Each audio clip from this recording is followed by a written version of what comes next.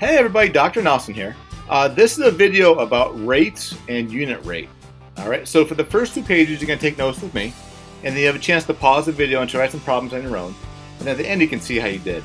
Alright, so what exactly is a rate? Well, a rate is a type of ratio that has two different units. Let's write that down. So it's a type of ratio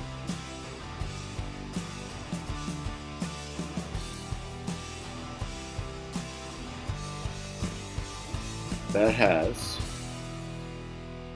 two different units. Alright, so a type of ratio that has two different units. So, for example, here we have a rate. It's $30 and 2 hours.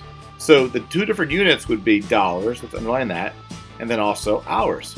Alright, if we have the ratio 70 students to 4 teachers, well, one unit is students and the other unit is teachers. Alright, 35 jump shots in 7 minutes. Well, jump shots, that's one unit, and the other unit is minutes. And then finally, miles and gallons, right?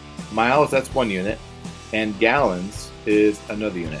Alright, so a rate is basically a type of ratio that compares two different units. Alright, so now let's turn the page and let's talk about unit rate. Alright, and unit rate is used a lot out there in the real world. Alright, so unit rate is a rate that has a denominator of 1 unit. So would you please underline that 1? That's key. Actually, let's box that in.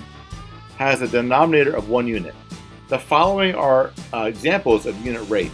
So 600 miles in 1 hour. Maybe that's how fast a airplane flies. $4.50 for 1 gallon of gas. All right, or $8 for 1 pound of, say, hamburger. All right, so unit rates can actually save you money. So here's the problem. It says store A sells 3 Red Sox posters for $30, and store B sells 5 posters for $45. To determine which store has the better deal, find the unit rate. All right, so the way you do that is you divide. So here we get 3 posters for 30 bucks, right? So I'm going to write down the ratio, 30 bucks for 3 posters, right? And 30 divided by 3 ends up being 10 to 1. And now because that's a 1, we know it's a unit rate. So it's $10 per poster. Then over here we know that for $45, I can get 5 posters. And 45 divided by 5 is 9. So it's $9 for every 1 poster. So it's cheaper to go to store B to buy the posters because they're just $9 a piece. Alright, so now that you understand a little more about rates and unit rates, why don't you pause the video and try the Your Turn Now problems. And when you're done, hit play. You can see how you did. Alright, good luck.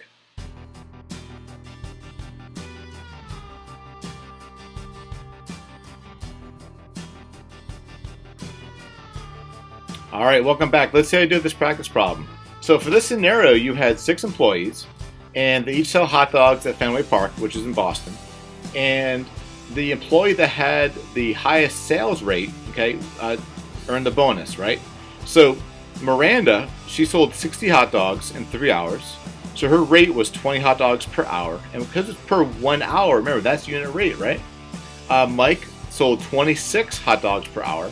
And the way I got that is I did 96 divided by 4. Sarah sold 110 hot dogs in 5 hours, so her rate was 22 hot dogs per hour. Connor sold 114 hot dogs in 6 hours, so that's 19 hot dogs per hour. Chloe sold 18.6, we could say 7 if you wanted to, hot dogs per hour.